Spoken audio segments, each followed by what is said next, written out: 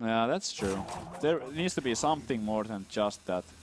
But from Kolento perspective, like he's kind of predicting what might have what will happen, but at the same time, you can't really play around it, right? He has to play one of those cards, and he chooses to go for the heal, but over the taunt here, placing it next to the Twilight Drake so that he has those bigger minions next to each other, potentially getting a better defender of Argus later on. But how much is this?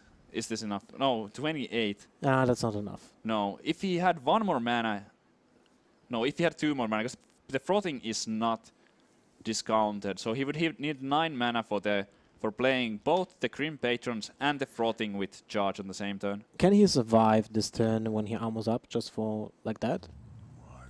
You have 7 and 5, so that's 12.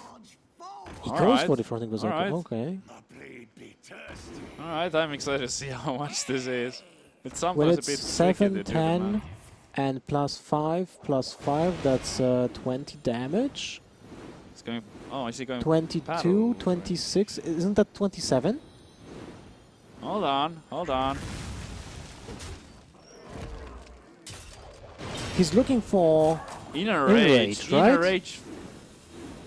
Would it do it though? Yeah, that's one off. That's one off. Yeah, it looks like it is. But the Inner Rage, you cannot use yes, it. No, you can use it on the Twilight Drake. Twilight Drake, that is true. Wow! Wow, what a draw! I was sure that it was one off. Oh, like, my god, he's going play. He's going for the really risky play. Wow.